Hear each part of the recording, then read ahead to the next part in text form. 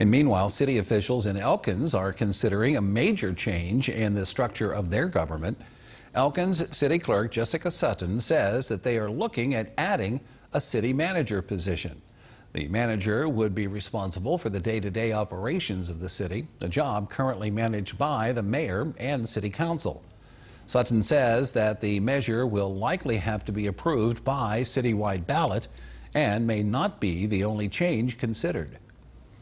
In addition to looking at potentially changing the organization itself, there are other things in the charter that we'd like to address at the same time.